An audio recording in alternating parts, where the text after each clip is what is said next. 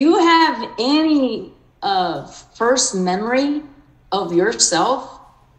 You know, what's the earliest and what do you remember? Well, I don't really remember the early parts of my life when I was 3 months old or 6 months old. But I would say that my earliest memory would be when I was 1. And that's probably because it was a very profound memory. If it was something normal, I probably would have even forgotten that. But when I was 1 day, I decided to take to stealing one of my father's pieces of chalk. Now, he was in 2013 when I was a 2-year-old, or a 1-year-old. My father was a security guard who was also studying mathematics.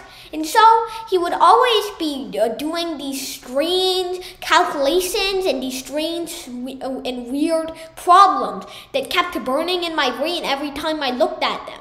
But I just wasn't able to figure out what these challenges, what these problems even meant.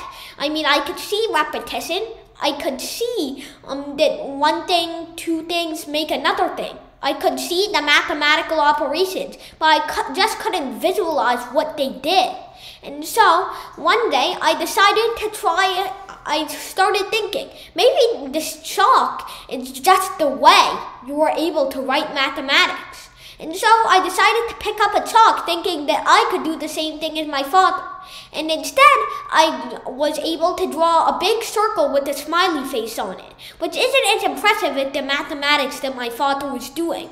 But I cut myself some slack because I was 1 year old at the time. So that was... Yes, you cut yourself some slack, yes. Yeah. Okay. That's my earliest memory, and it's what got me in love with mathematics.